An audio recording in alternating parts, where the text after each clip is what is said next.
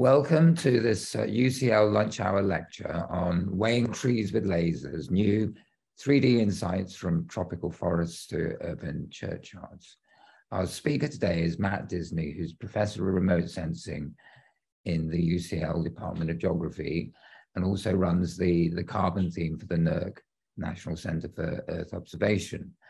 His research, as you'll see, is on measuring, so quantifying in various senses, plants and especially trees.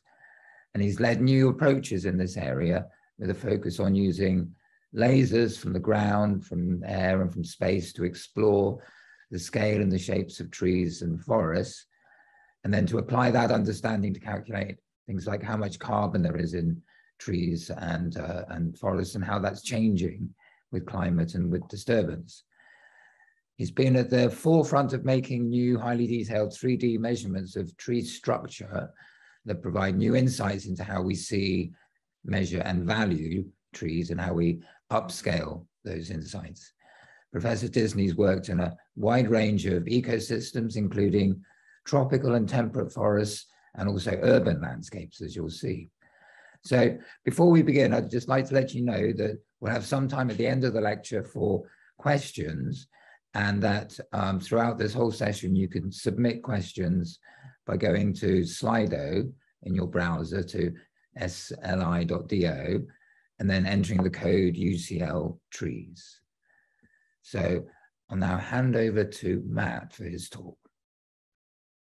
Okay, thanks, Lewis. I am going to share my screen and can everybody see my presentation now? Yeah. Yes, we can, Matt, yes. Good. Welcome, everybody, and thanks for all of those of you who've come along to my talk at this lunchtime. And I'm sorry I can't see you in person. I'd much rather be standing at the front of a traditional lecture theatre and talking to people, but this is the next best thing. So I'm going to talk to you about some of the work that I've been doing over the past few years using, as Lewis said, using these kind of new techniques to measure trees and kind of look at them in a different way and look at them particularly in very fine three-dimensional detail. And what that can tell us about trees and forests more generally. And, you know, this has applications for a number of different areas. You'll see as I go through the talk, I focus on some of the kind of new measurement techniques that we use, some of the new tools and technology, and then what that can do in terms of telling us about tree size and shape, how we've been applying that in different areas to learn new things about trees in familiar environments, as well as some more unfamiliar environments, and then about how we're using this to underpin some new kind of satellites and space observations that are going to be happening very soon. So I just thought I'd start with, this was an interesting piece that turned up in Nature earlier this year, a few weeks ago now. There was a bunch of papers in Nature on forests, and they decided that they would have an editorial. And it's quite an interesting call to arms, really. You know, in this editorial, we must get a grip on forest science before it's too late. Trees are one of our biggest carbon hopes. Supporting the science of studying them should be a much higher priority. Obviously, I would say that. But then there are lots of people who've been doing this far longer than I have, and much kind of more challenging environments, and trying to get funding for long-term measurements is really, really hard. I'll come back to that towards the end. In particular, studying forests is a long-term thing. Forests operate on long timescales, trees, very, very long-lived organisms. So if we want to understand the relationship to climate, we have to do it on long timescales. And many of our kind of funding models, like our kind of political systems, they're not designed for these kind of longer term funding and monitoring activities. It's much easier to get funding for kind of short term, hey, wow, look at this, you know, amazing new problem that I'm going to solve, rather than I want to go and monitor somewhere for 20, 30 or more years, and it might prove to be interesting. So I think that's an interesting perspective that, you know, has been talked about for a long time in many different places. But the link between this kind of funding model and trees and forests is being made more and more explicit, and it's very clear that we need to do something about this. So what I'm going to talk about a little bit is what is a tree? What makes up a tree? I mean, this is an interesting one. This figure in the top left was a figure that was something I pulled together. I asked my daughter, who's a lot older now, but when she was in primary school and she was about 6 years old, I asked her class teacher to ask the kids in the school, in their class, to draw their representation of a tree. No other instructions, just draw me a tree. And she very kindly did that. And I got back these amazing pictures of trees. And I thought it was very illuminating in that it shows that, from a very early age, we all know what a tree is. We can all recognize a tree. We can draw a tree. These are very different, these trees. Everybody's got a slightly different view of it, but broadly, they're all recognizable as trees. So we all kind of know what a tree is, and yet trees have this extraordinary variety of shapes and sizes. And one of the most amazing things about trees is their ability to adapt over long periods of time and to have this amazing plasticity, so they can take on a range of different shapes. So the figure underneath this, the bottom bit B there, is a bunch of plane trees that I measured in Russell Square, just here in Bloomsbury, just around the corner from UCL. So these are all plane trees. They're London plane, the classic London plane. There's a variation of sizes, but the left-hand side of them, there's 4 or 5 trees here that are about the same height. But they are very different in terms of shape, even though they're all about the same height. And this is something I'll come back to. Underneath those trees, there are numbers, and those numbers are estimates of what those trees weigh in terms of tons. So going left to right, we've got 7.5, 24, 15, 6 tons. You'll see that those trees are broadly about the same height, and yet they vary dramatically in terms of their mass. And I'll come back to this in that when we try and do large-scale estimates of how much carbon there is stored in forests, particularly from satellite data, one of the main things we measure is height, and then we relate height to mass. And you can see here that there's a massive amount of variation in that height to mass relationship already. So trees can take on a variety of different shapes. Going back a bit, there was a kind of revival of interest in the 60s and 70s in why forests look like they do. Why does one particular forest look in a particular way? Why are the trees the size and shape they are? Why are they arranged the way they are? Why is the species distribution how it is? So this is an example of some work by Francis Halley, who's a French ecologist and artist, who took it upon himself to make some extraordinary recordings of tropical forests, particularly in places like French Guiana, where he made these amazing drawings of forests showing the variety of structure. Here's an example of the kind of thing I'm talking about. This is actually Harvard Forest in the US, but it's a very beautiful representation of, slightly simplified, of the structure of this forest here in Harvard Forest, showing the different species and showing the canopy trees and the second layer and the understory. And so it lies somewhere between a kind of a qualitative artistic view of that piece of forest and a quantitative, how big, how many different types. So one of the key things here that I'm going to come back to is that measuring trees in situ, where they are, measuring them in quite fine detail, is really, really hard. If you're not a skilled artist like Francis Halley, then how do you do it? And if you can measure those trees in great detail, what can you do with that information? What sort of things do we want to know? We want to know, how much does a tree weigh? So if we know how much a tree weighs, then we can work out how much carbon there is. Broadly, if you take the wet weight of a tree, you cut it down and measure it as it is, then about half of that weight will be water, and then about half of what's left will be carbon. You can imagine that's pretty difficult to do just with a single large tree. So how do you do it for a forest? How do you weigh a forest? Other questions that you want to know the answers to, I think, like, I already posed this question of, what is a tree? What is the treeness of this tree? What does an oak tree look like? This picture on the right here is a bunch of different oak trees. So they're all oaks, they're all the same species, but they're all grown in different places. So some of them from hedgerows in Flanders, some of them from Wytham Woods in Oxfordshire, some of them are open grown trees. You can actually see the open grown trees, the orange ones are very different, but these are all oak trees. Essentially, they're all the same species and they have this fantastic plasticity. So if we can measure these trees in better detail, can we value them better? And why would we want to do that? So what have I been doing? What kind of measurements have I been making? Well, in the lower left here, you'll see this instrument sitting on a tripod here.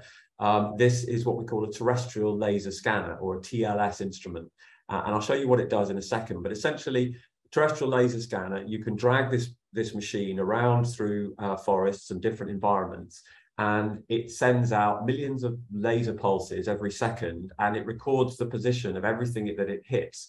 So what it's doing is it's building up a very detailed three-dimensional picture around the instrument by firing out these laser pulses. And every time it hits something, it says it knows exactly how far away that thing was, and it knows where it is in 3 dimensions in X, Y, Z.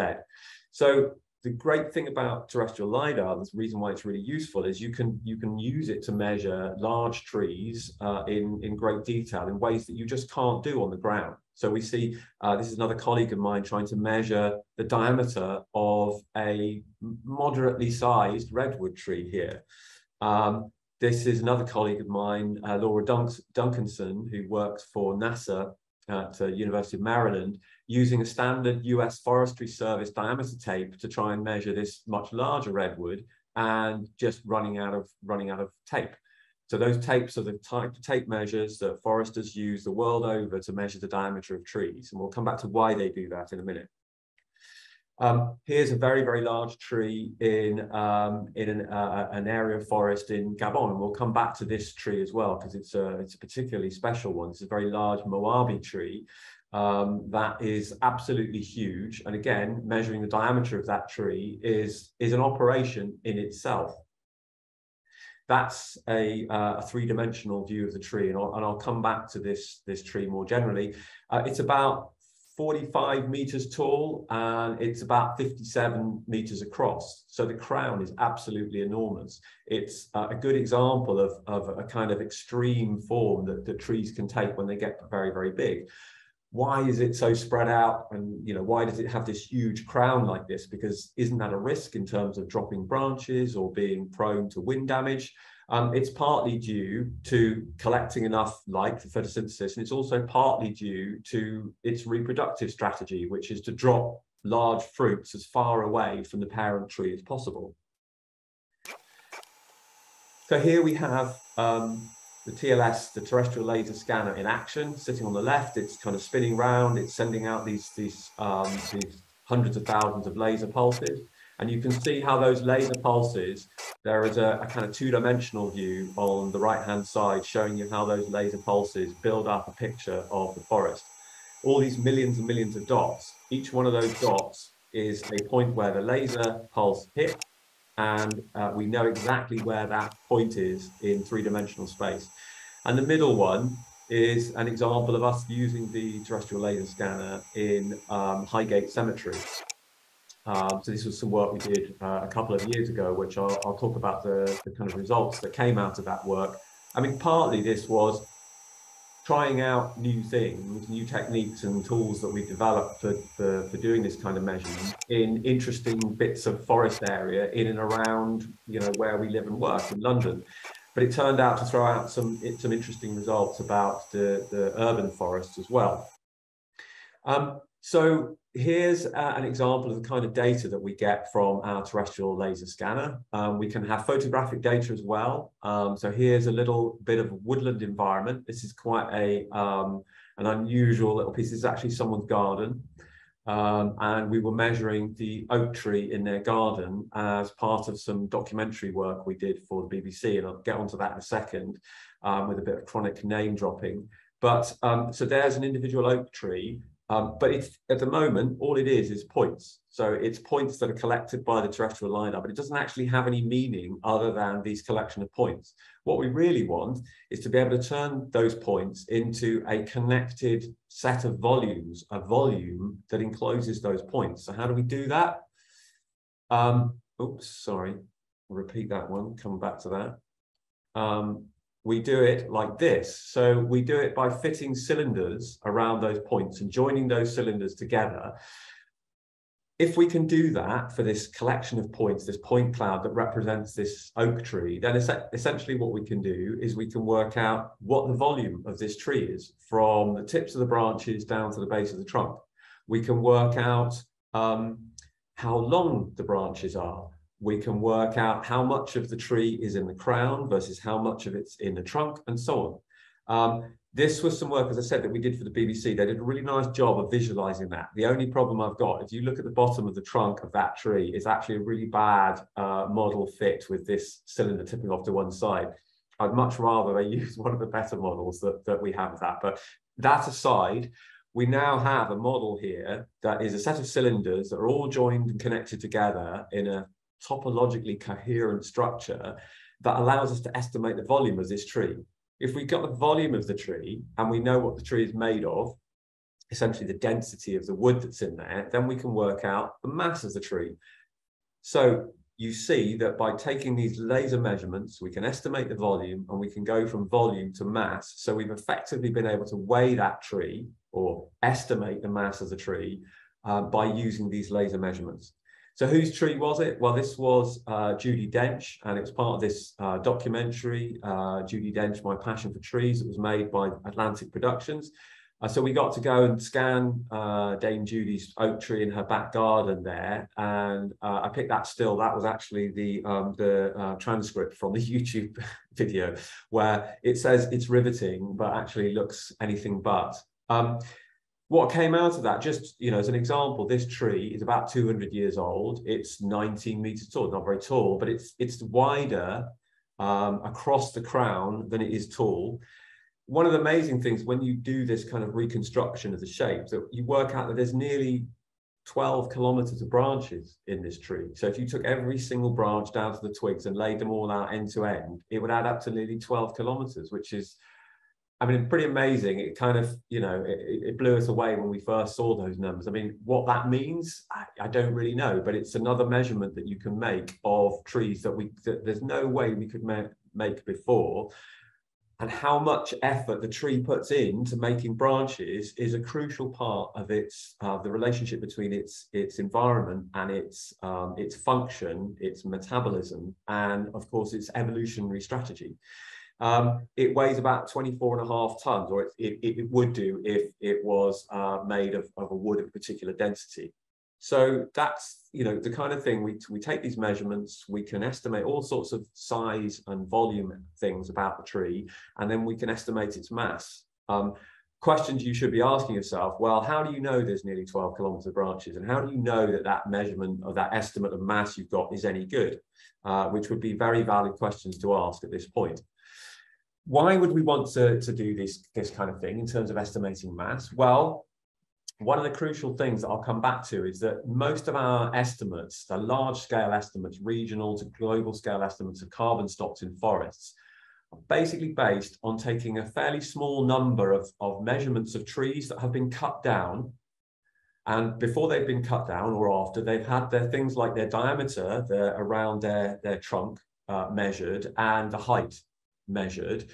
And then there are these very simple models that predict the mass of the trees from the diameter or the diameter and the height if you've got it. So these are called allometric models. They're basically size to mass models. Things that are big weigh more than things that are small. And there are often quite simple, fairly clear relationships between things like tree diameter and mass. So it turns out that most of our estimates of carbon stocks in forests are based on these a few thousand trees in total that have been cut down and weighed. So, for example, there are 3 trillion trees globally apparently, and about 1.4 trillion in the tropics. And our best estimate of the carbon stocks of those trees come from extrapolating the masses of these few thousands of harvested trees. even in order to do those kind of estimates, there is, you know, a huge amount of work goes into forest ecologists and forest scientists measuring the diameter of thousands of trees in these long established forest plots, and then using these relationships between diameter and mass to estimate the amount of carbon stored in those forest plots. So that's an extraordinary piece of work in itself. And that's one of the sort of things I was referring to in the beginning about how we fund things and how it's very difficult to fund those long-term forest plots. But if we then go to large-scale satellite estimates, they are based on an even shakier foundation. To some extent, they're largely based on estimates of forest height. So we're using height, which we can measure or estimate from satellites, as a proxy for the mass of the forests. What we're basically saying is that tall trees and tall forests weigh more, have more carbon in them than short forests. And while generally that's true, the question is how good are those relationships between height and mass, or even diameter and mass? So bear in mind that there are, in the tropics, there are 40 to 50,000 tree species. So we're making some big assumptions that our sample of a few thousand harvested trees represents the relationship between size and mass for these trees more generally. So there's hard ways to measure the mass of a tree. The really hard way is to do it properly by cutting it down and weighing it piece by piece. So here's an example of some work we did in Brazil.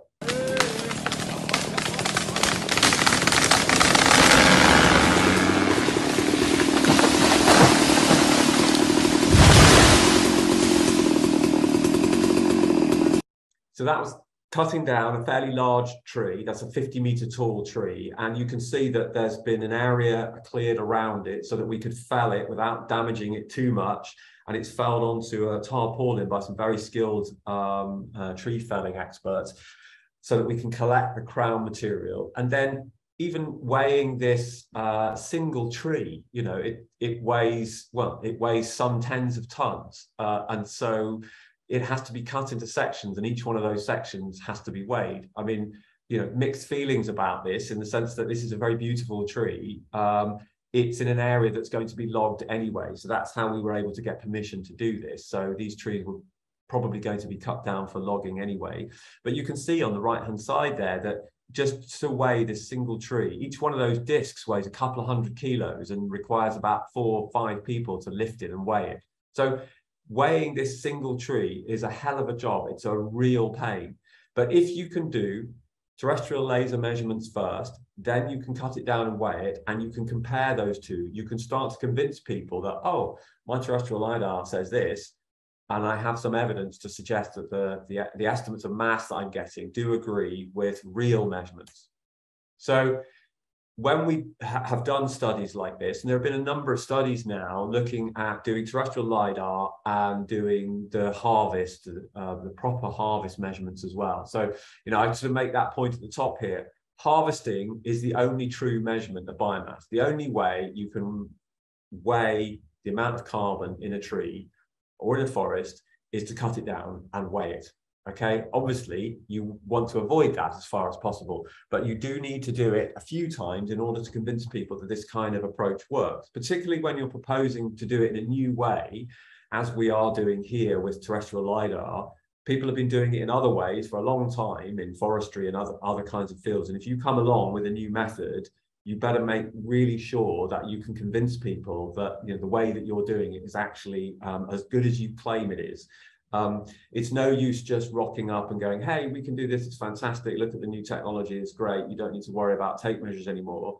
You know, there are pros and cons to doing it this way, but at the very least, you need to be able to convince people that it works. So what we showed from this work, for example, was that when we do the TLS and we do the harvest, they agree to within a few percent of the mass of a tree that weighs, you know, upwards of 20 tons. One of the interesting things, so in a way, that's good, that's great, it agrees really well. And all the studies that have done TLS and harvest have shown that they agree to within a few percent. This is the only one that was done full harvest in the tropics, and particularly in the Amazon. So far, this is the only one that's done that. One of the things that these kind of measurements threw up that was somewhat unexpected is that you can see the highlighted boxes there, that the upper part of the bar chart there shows how much of the mass is in the crown. So for the tallest tree there, it's about 42%, and for that slightly shorter tree there, it's about 62%. The minimum is 40% in the crown, and it goes up to over 60%. So up to 60% of the mass of these trees that are 30, 40, 50 meters tall is in the crown. And it's very variable. And that was somewhat unexpected in the sense that the kind of allometric model size to mass relationships, these fairly simple models, assume that the majority of the mass is in the trunk. And for lots of trees that is true, but we were showing that for large trees in a random piece of tropical forest in the Amazon, actually there was significant, up to half or more than half of the mass was in the crown, which is somewhat unexpected. Also, that it's very variable. The amount of mass that's in the crown versus the trunk was actually pretty variable. That then means that there's a potential for large uncertainties in those simple relationships between diameter and mass that people are using to underpin our wider estimates of carbon stocks.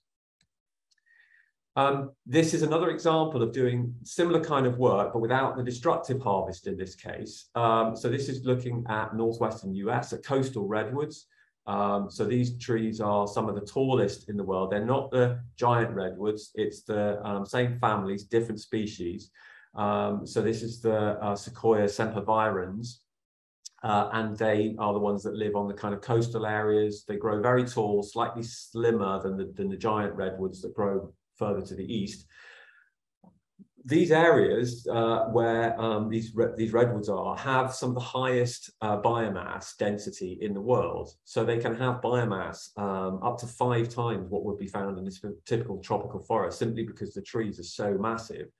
What we find, again, when we did our TLS estimates of these trees, that it agrees to within about 2% of measurements that were done by dedicated tree climbing groups. So there is a group that's been doing some measurements of redwoods led by a guy called Steve Sillett, who climbs these trees and measures individual branches right to the top.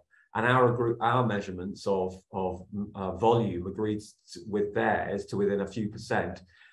So that's great. Again, there are these 2 independent ways of estimating the volume of the trees, and they agree very closely. They wouldn't have to. If they didn't agree, then the argument is, well, is one of them right, the other one wrong, or are they both wrong? The point is they agreed very closely. Doesn't mean that they're right, but it is some evidence to suggest that there's at least consistency. The important thing that came out of this is a graph like this, which shows that when you use one of the most widely used models that is used, these simple empirical models that's used to predict the biomass of forests like this, diameter to mass relationship, it underpredicts compared to our TLS data by about 30 to 40%. So that model that I've quoted there, Chojnacki et al., is used by the US Forestry Service. It's used by NASA for some of their satellite-derived estimates of biomass. It underpins a very, very wide range of biomass estimates in areas that have tall conifers, not even just redwoods. And yet it seems to underpredict massively, 30 to 40%. So moving back to the UK then, well, one of the questions we're sort of asking when we're seeing these kind of measurements is, well, okay, do we know the carbon stocks in UK woodlands? We must know them better than we do in tropical forests or remote, areas of the world, or in redwood forests. We must know how much carbon is stored in UK woodlands, because these things have been studied for years. They've been managed and harvested, and we understand these things surely.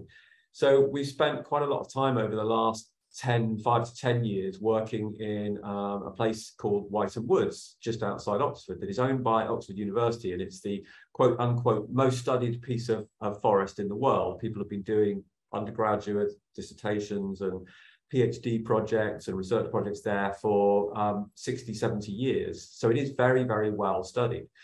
What's the best estimate of carbon stocks in this place? Well, it turns out that when we've done terrestrial laser scanning, TLS-based estimates, and we estimate how much biomass we see in in Wytham Woods, we get about 1.8, so nearly twice as much as the best apparent current model estimates, which when we first did this, we were like, this is not right. You know, we've got this wrong. We've definitely made a mistake here. Yeah, there's no way that it can be kind of double the amount of carbon that is stored in there.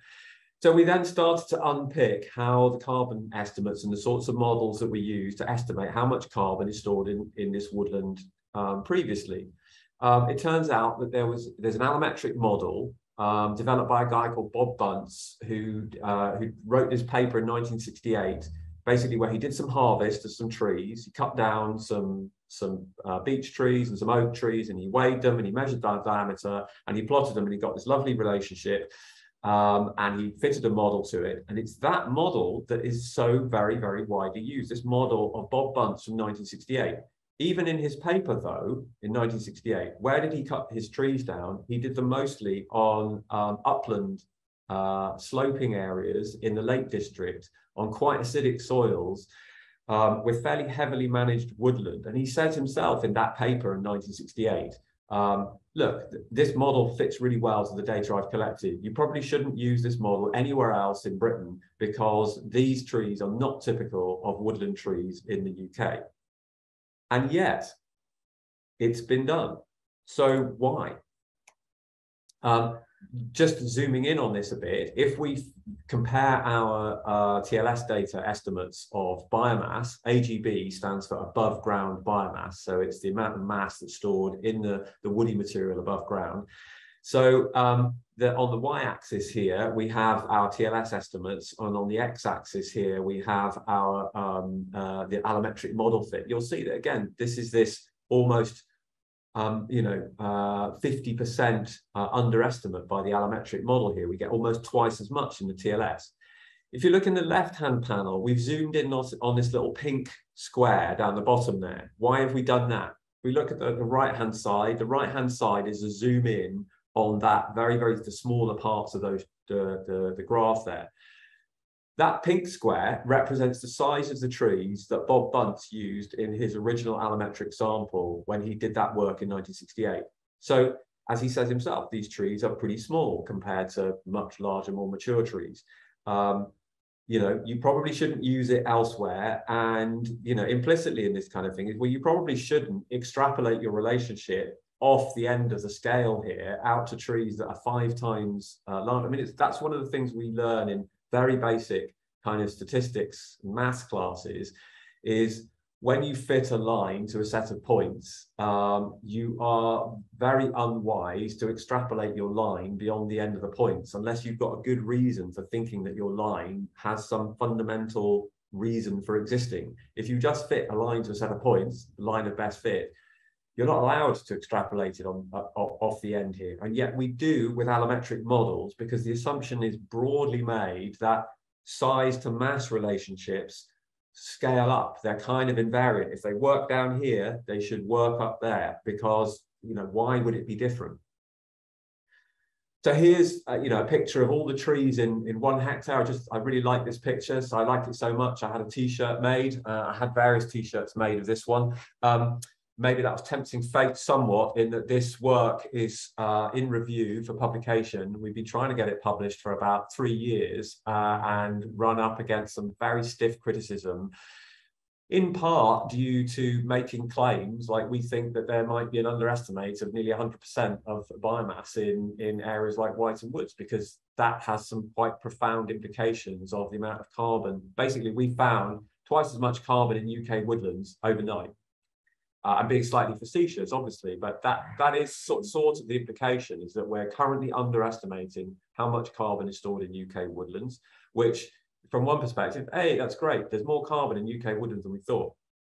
But it's also bad, because it means if you lose areas of woodland, then you're losing more carbon than you thought you were. So getting those numbers right is really critical. Why did this kind of persist? As I say, Bob Bunce, who's pictured down here, and rather sadly, so Bob was involved. We kind of tracked him down. He was semi-retired or retired. And we tracked him down and hassled him and said, do you know that lots of people are using your model for doing this kind of stuff? And he was both bemused and amused by it. He thought it was kind of funny and like, why would people do this? You know, I said in the paper, don't do this. We were like, yeah, well, good question. Why have they done it? And we found dozens of papers that had used this Bunce equation. And almost worse than that, there are papers that cite Bob's paper and use that estimate. And then there are other papers that cite the papers that cite Bob's paper, and so on. There are papers that we found are 3 removes away from Bob's paper that cite this as a model that you can use for mixed beech oak woodland. But sadly, he died earlier on this year while we were waiting for this paper to be published. So, you know, as and when this paper does get through, we're hopefully going to put a tribute into it. Because he really wasn't interested in this work to some, you know, he was funded to do this early on in his PhD, in his postdoc career. He was much more interested in the kind of flowers and woodland flora, and he went on to develop the Countryside Survey in Britain and had a long and distinguished career. He became a sort of world-leading expert on woodland flora, and he left this stuff behind. People are still using it. They're using it in urban areas as well. So talking about urban areas, you know, we've done some work on applying our terrestrial LiDAR to urban areas. So you'll see the picture behind me in the backdrop here. That's the trees there, these oak trees in Hampstead Heath. Oak trees or trees in urban areas are you know, live very different lives. I mean, there's a great paper down there from Lucy Hutra, Boston. They have a different life cycle. They have different pressures, different kinds of environments, and yet again, when we're trying to estimate what trying to measure and understand the, you know, things like carbon storage and ecosystem services of trees, we're very often transferring what we know about trees in their more natural environments to what we to these urban environments, which are very different.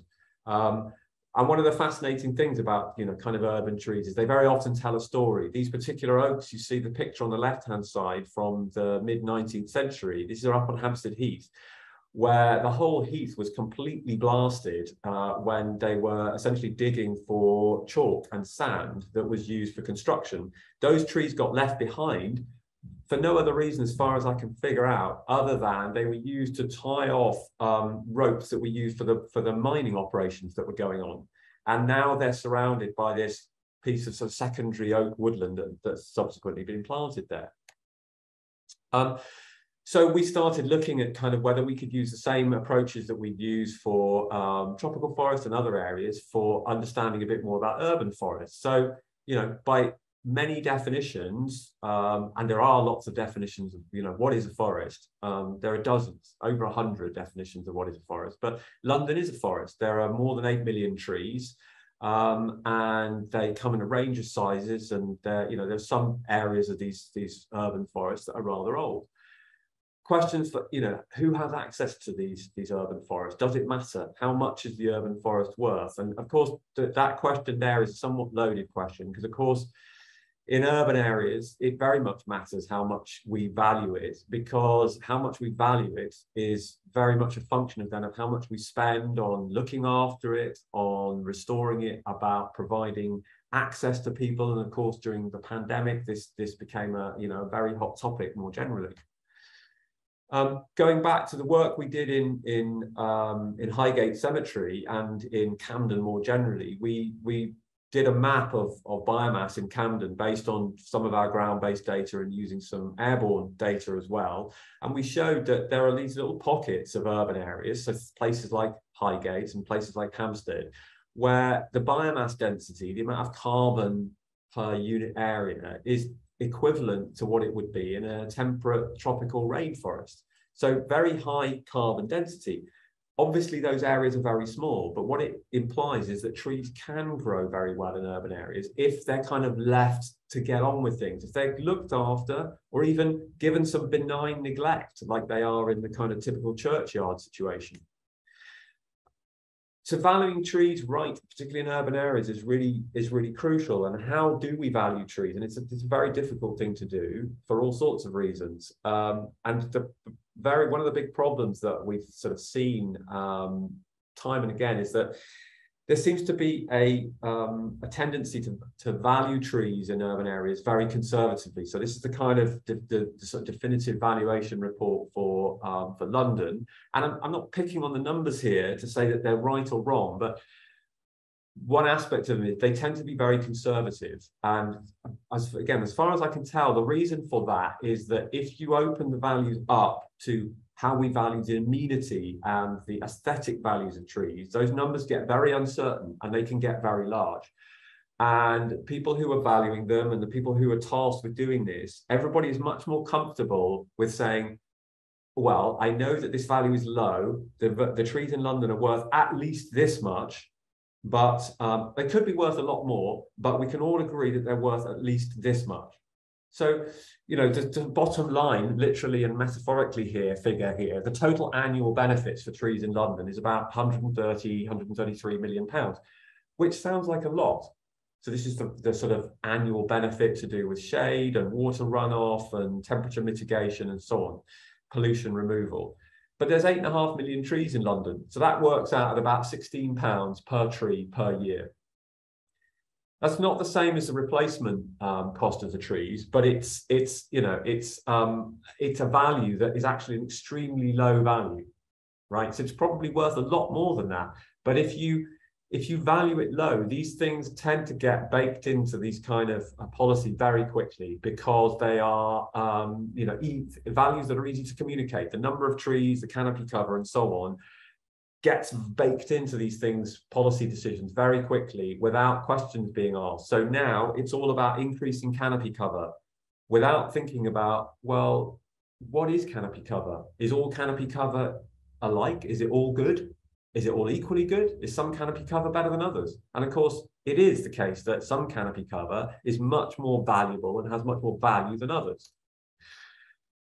There's a rush to plant trees everywhere. And this comes back to this funding issue. It's much easier to get money to plant trees, to new trees, than it is to get money to look after them. And so these two pictures on the right, kind of classics of the genre. I could do a whole talk just based on local authority figures planting trees in urban areas, which then don't live any longer than the next electoral cycle. You know, we look at these examples here. These were examples that were taken earlier on this year. So this is the Mayor of Hackney planting. The 50 trees, redwoods, were planted on Hackney marshes. 6 months later, they look like this. Half to 2/3 of them have died. Obviously, it was a very dry summer, but who was looking after them? Where was the money for the longer term care? The bottom picture, local councillors planting trees in Gloucester.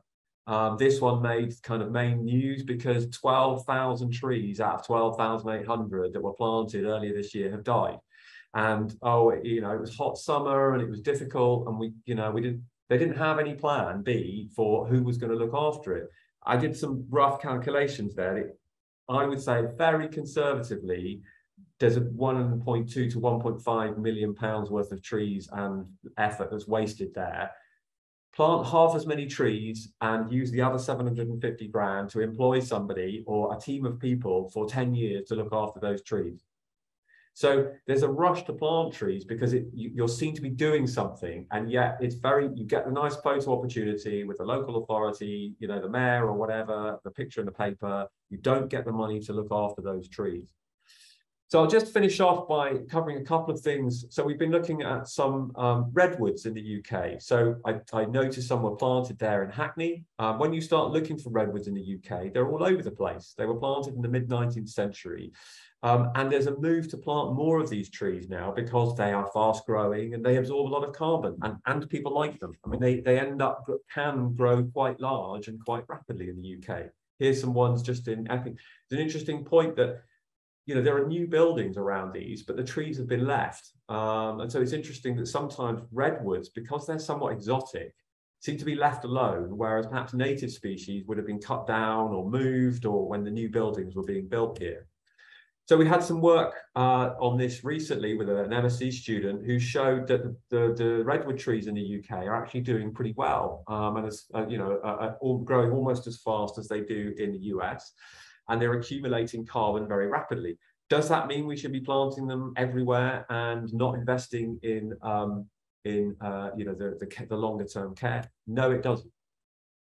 So the last bit then, some of these measurements that I'm making are going into our understanding of how we measure biomass from tropical forests. And the European Space Agency, as shown in this kind of slick promotional video here, they are launching a new mission, satellite mission called Biomass, which I dislike the name because it's confusing. If you're talking about biomass, do you mean biomass with a capital B or biomass with a lowercase b? So the ESA Biomass mission is being launched next year, hopefully. I'm actually going to see the instrument in situ on Friday at Airbus. That paragraph there is crucial. You know, the difficulty of collecting ground-based measurements. Without the ground-based measurements, you cannot say how well you're doing from the satellite measurements. So that the ground measurements of, and that's not just the TLS stuff, I should add, it's very much to do with the hard measurements of measuring diameters and species types in forests all over the world.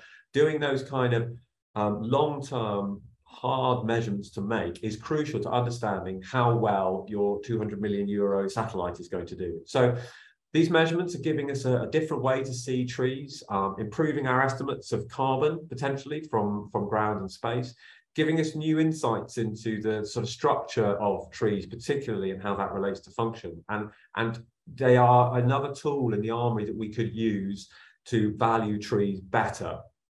But alongside that, we need better ways to fund and maintain field measurements, and also thinking about planting trees. We need to do those kinds of things better, not always rushing to plant new trees, thinking about the trees that you've got. And I just make that point at the end that trees and forests operate on very long timescales, so you need to fund and measure and do the science on these long timescales as well. So thank you very much.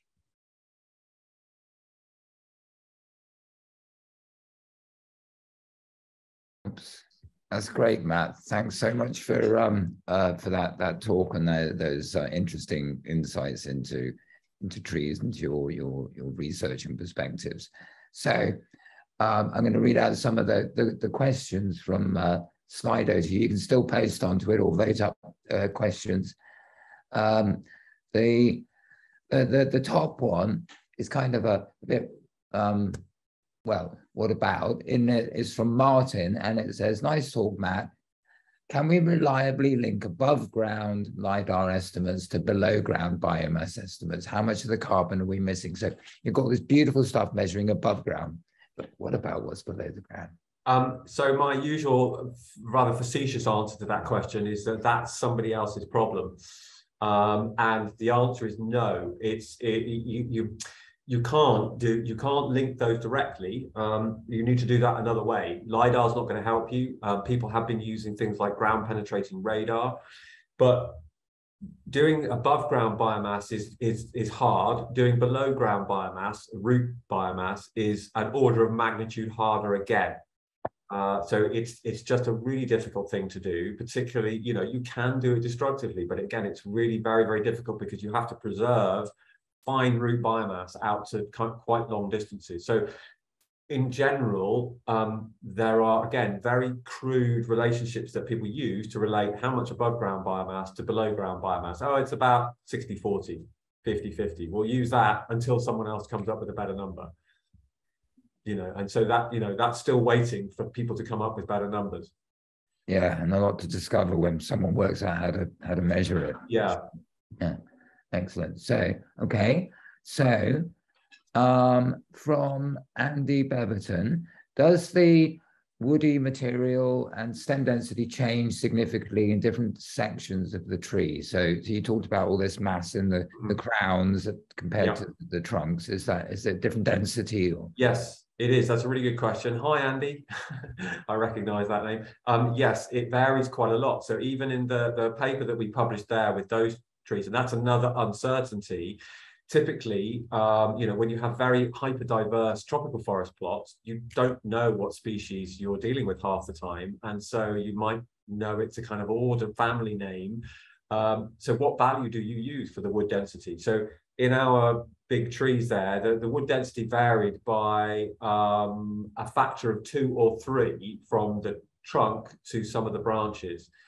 You measured the density. Yeah, so we measured the wood density of all of these different sections. If you took an average value of all of those different sections and you weighted it by the amount of this particular tissue versus that particular tissue, you wouldn't be too far off in terms of the overall wood density of that tree, but it does vary significantly, and it varies within a tree, it varies within species, and it varies between species. And then the problem you have is that if you're trying to extrapolate over large areas, you have to use basically a single number. And so it's about 0.5. That's a number that's broadly used for looking at wide scale estimates. That's how much the density. So it's it's the amount of carbon in grams per centimeter cubed of dry wood material. It varies in our tree between 0.25 and 1.2.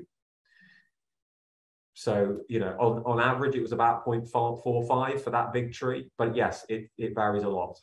Yeah. So it's another big uncertainty. Yeah.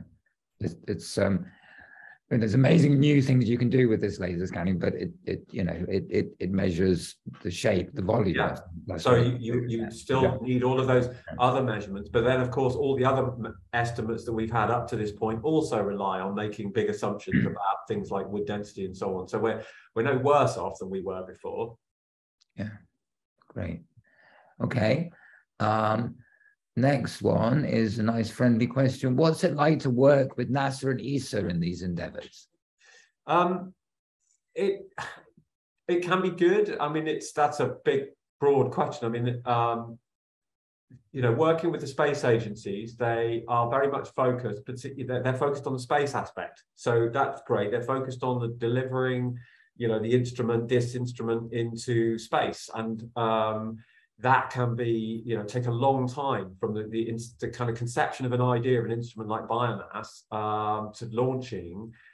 It's actually been much longer than this, but it typically could be 10 years, and it can be longer from the sort of, you know, early designs, proposals, up to actually getting measurements from this thing. It can be 10 years or longer. That can be frustrating, but that's how these things get done. The other sort of frustrating thing I'll say is that they, in focusing so much on that side of things, they, you know, one of the reasons why there's been a call for kind of better funding for ground-based measurements is because these space agencies typically don't fund that sort of thing. They say, look, our remit is to put stuff in hardware in space. It's national and other international agencies' jobs to fund the kind of ground-based measurements that will allow you to use these space-based measurements better, but it's not our job to fund it. That can be a kind of frustrating take on this. On the other hand, they are, you know, they tend to be open to listening to those arguments and so on. So, and they do fund, you know, some of the stuff that I do. So I'm not gonna bite the hand that feeds me there. You know, some of this work is clearly funded by NASA and the European Space Agency. And if that ends up meaning that we do science better in the long run, then yeah, great. I mean, I would comment also, to be fair to NASA, they have a slightly different remit to ESA. They have a science remit as well as the just the space remit, and so they funded so much of global change science over the yes, and that's true, and opening up data sources and things like that. So those things, you know, this drive towards open satellite data has come from, but it's not come solely from the space agency. It's come from, you know, the political will for you know, legislators have said if taxpayers are paying for this stuff, it ought to be open. But then they've developed those models to allow it to happen. Yeah, like the EU Copernicus program, which we're sadly no longer part of for political reasons, but that's another talk. So a nice one now on temporal dynamics. And I hope you're going to talk about Kim's stuff here. How do we detect the 3D change of trees when we have TLS data of this sort? So there's short and long time scale. So there's work. So Kim Colders, who is a colleague of mine, and you know who did most of this measurement stuff here on my T-shirt. So Kim has done pioneering work on doing TLS measurements of eucalypt forests that are growing as part of one of these so-called FACE experiments, the free air CO2 enrichment experiment, where you bubble CO2 into the environment, and you raise the CO2 to answer questions about how elevated CO2 in the atmosphere, what's a 600 parts per million world going to do to trees? Are they going to grow faster, and how much faster? So Kim's been doing repeated measurements every couple of years of these eucalypt forests. And it's, you basically have to do the very careful measurements of exactly the same trees, and you can actually see them growing in year on year. So you can see the development of the trees. You can see the changes in structure. Branches go, they fall off. There's also people have been doing measurements on a kind of diurnal basis, so measuring minute by minute or hour by hour through the course of the day as trees raise and lower their branches with water pressure. And so you can actually see that happening in when you do these measurements. And so the first kind of measurements of those sort have been done over the last 5 years or so, and it's really interesting. It's showing again how much movement there is in a tree throughout the course of the day. I mean, we're used to seeing plants with heliotropism and so on, and wilt and so on, but even trees do it. Mm-hmm. Which reminds me of those really old experiments people used to do in wind tunnels of trying to look at trees and whatever. Yeah, so TLS has been used somewhat for that, not so much for the wind tunnel itself, but once you have this three-dimensional representation, you can do things with it, like build computational fluid dynamics models and finite element structural analysis, where you can expose your three-dimensional model, you can put the stress and strain properties in there, and then you can put it in a fluid flow model and say what this tree would do, what the forces on it would be, and that will help you answer questions like how susceptible it will be to fracturing under wind load, what it does if it's very tall, what are the limits on tree growth in terms of height. I mean, that's still an open question. What determines the very tallest tall trees? How tall could they be? Is it wind? Is it gravity, water, hydraulics? That's still an open question. Yeah, I guess you need the anchoring, the root properties for those things. Yeah. Too. Yeah. Okay, excellent. So you mentioned the ESA biomass mission, but what can you tell us about NASA using lasers from the International Space Station for measuring? So NASA have their JEDI mission, because it's called JEDI, because of course it is. They've absolutely rinsed the Star Wars link, and that's been up since about 2018-19. So in one of the early slides that I showed, Laura Duncanson standing there, she's one of the chief scientists on the JEDI mission. And so that's been up there about 3 or 4 years, sending down laser pulses that hit the ground with a diameter of about 20 meters. And JEDI is cool because it's the first instrument, a laser instrument like this. So it's the same as my terrestrial LiDAR here. It's the same as this instrument sitting on the tripod here, sort of. It's the same measurement principle. And it's been sending down these footprints for about 4 years, but it's the first instrument of this type that was specifically designed for looking at trees and forests. And it is measuring forest heights across the globe with kind of unprecedented accuracy. So that's a really good thing to be able to do. And it's giving us, again, because we're using height often as a proxy for mass, it's enabling us to do that better. It's also giving us information about the vertical structure, how tree crowns are arranged in terms of size and shape. And we've been doing some work on it in urban areas as well. One of the limitations of JEDI is that it's on the space station, which if it weren't on the space station, it wouldn't have got launched. So that's a good thing. Bad thing is that it's on this weird kind of wobbly space station orbit.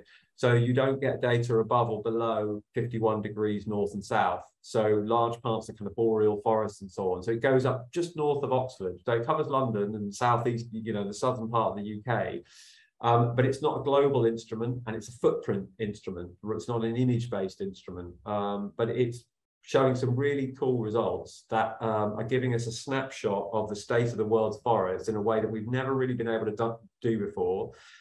It's reaching the end of its mission time, and there's a petition out there to keep JEDI up on the space station for another couple of years. So if you're interested, search out the NASA JEDI with a G, G-E-D-I, and sign that petition, because it is really changing the way we see things.